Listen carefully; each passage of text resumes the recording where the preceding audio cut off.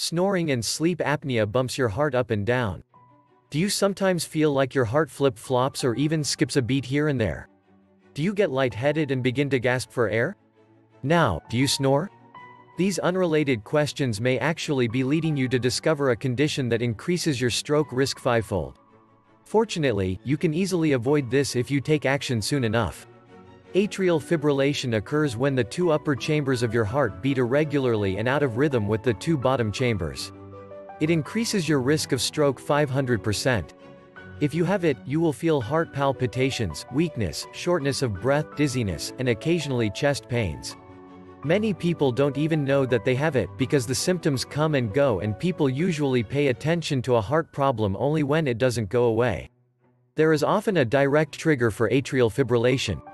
So, if identified right, the solution may be as simple as cutting down on coffee or stress.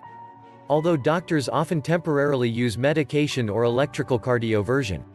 Now sleep apnea has been discovered as a strong trigger. 23 people who needed electrical cardioversion at the University Hospital of Umeå were offered tests for sleep apnea.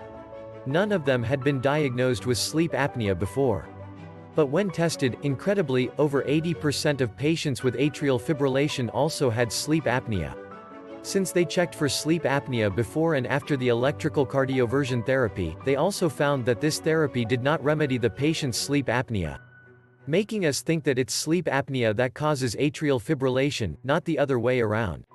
So, common sense tells us that by treating your sleep apnea, you should be able to reverse atrial fibrillation naturally, without medications.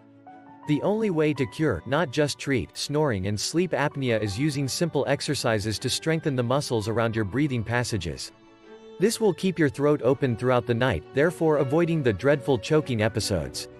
Learn more about these simple exercises and how they can cure your snoring and sleep apnea in as little as 3 minutes here. Click below for more information now.